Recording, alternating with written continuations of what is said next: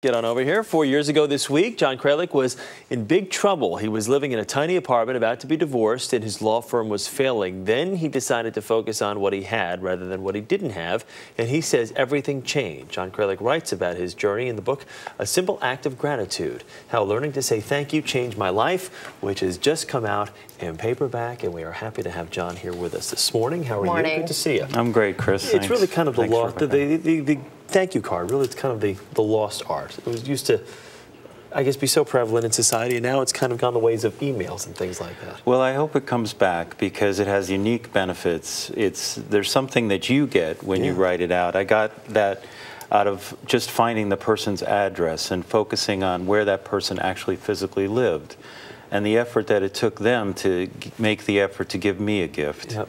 And let's start with this gift that you talk about and have written about. 4 years ago, you wrote a thank you card that kind of started it all. What was it about this letter, and what was the genesis of it? Well, the genesis of it was that I had an inspiration when I was going for a walk in the mountains and I was lost. And I received an inspiration that until I learned to be grateful for the things I had, I would not receive the things that I wanted.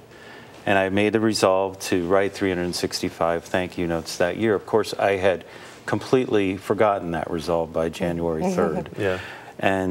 But I received a thank you note for a Christmas gift that I had given. And I remembered, as ungrateful as I felt and as awful as I felt my life was, I remembered that I had gotten a few Christmas gifts, including a coffee maker from my son. And I sent him a thank you note for that. And a few days later, he showed up in my office and gave me, repaid a loan to me of $4,000. And, you know, I had another thank you note to write, of course. But at that moment, I actually really needed the money. So I really appreciated it.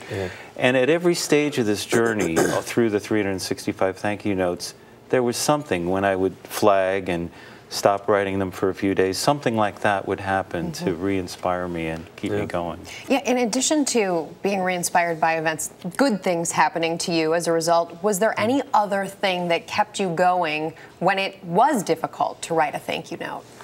I think I had set the goal, which was, something that I decided I was just going to do. My inspiration was not to write a book, it was to write thank you notes. I think I had wanted to write a book, but what I got was the inspiration to keep writing thank you over and over. And I became grateful as I noticed the good things in my life.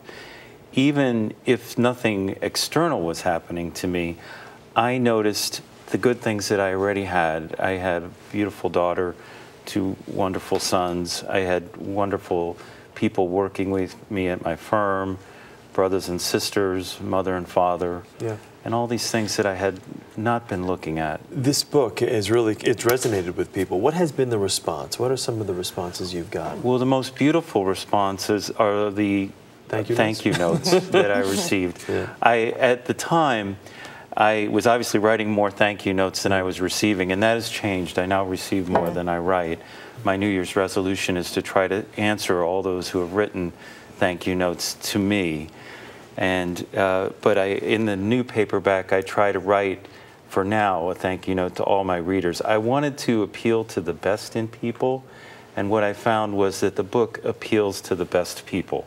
Great. And so I've really loved the readers who have written to me. Wonderful. Well, we thank you for being here. We do appreciate it. Can't tell you we'll send you a thank you note, but you never know. Well, I might send you one. Well, we really appreciate it. Thank you, John. Okay. Very good to see you. Very good to see you. To read an